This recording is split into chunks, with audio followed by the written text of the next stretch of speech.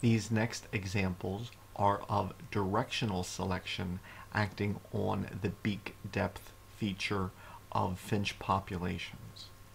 Let's imagine that the habitat of these finches experiences a dry year, which then changes the frequency of the different types of plant found in the habitat, with more and more plants possessing thicker seeds. Thus, those finches which would be best able to find food and then also to defend a territory if male or to produce more eggs if female would be those with the thicker beaks.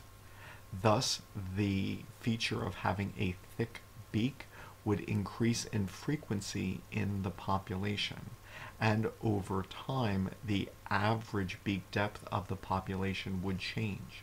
This is directional selection.